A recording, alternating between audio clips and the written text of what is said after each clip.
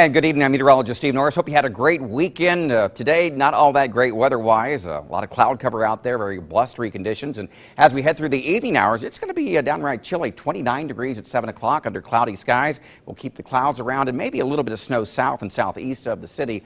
27 at 9 o'clock and 26 at 11 o'clock. And tomorrow, St. Patrick's Day, we're going to start in the upper teens. So a very cold start to the work week, but 34 at noon, and we will be in the low 40s as we get into the late afternoon hours. But the good news, spring begins in 4 days. That's right, the vernal equinox, Thursday, March 20th at 12:57. Equinox, Latin for equal night. So we'll see approximately 12 hours of daylight and 12 hours of darkness there on Thursday. Live Doppler 2 HD right now showing the dry conditions here in the Miami Valley. Off to the south, though, and not all that far off to the south, we are seeing snow, and it is accumulating a bit south and east of the Cincinnati metro area. It's a pretty expansive storm system. The northern periphery, we're seeing snow and a rain-snow mix, and then over the deep south, it has been very rough for the folks across parts of Alabama, southern Mississippi, the panhandle of Florida. Strong, severe thunderstorms, even reports of some tornadoes earlier in the day. So rough weather for those folks. But for us, it has been dry, just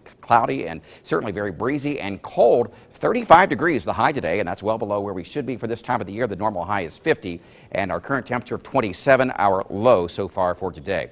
And you can see the camera here. It's kind of bouncing a little bit. That's because we have those winds sustained out of the northeast at 24 miles per hour, gusting to 32. That gives us a wind chill of 12. That dew point right now at 9 degrees, and the pressure has been falling. As I mentioned, tomorrow a big day, St. Patrick's Day. I'm sure Irish eyes will be smiling up on us, but they may give us a chilly stare as well. St. Patty's sun, it's going to battle with a northeast breeze, so we're not going to warm up a whole bunch. Tomorrow's high about 42 degrees, much below the average of 50 degrees for this time of the year. Look at these temperatures already down into the low 20s in some areas, mid-20s in other areas. There's another look at that storm system. High pressure to our north, that area of low pressure to our south, and our winds tomorrow out of the east and northeast. So it is going to be a fairly chilly day in the tri-state for St. Patrick's Day. Tonight, yeah, cold, 17 degrees.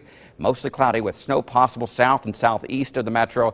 I don't think it makes it any farther north than that. Tomorrow, 42 degrees, partly cloudy. It will be a dry but chilly St. Patrick's Day. And here's a look at that 7-day forecast. And well, after tomorrow, we're going to warm up a bit. How about Tuesday? We will be in the upper 50s then.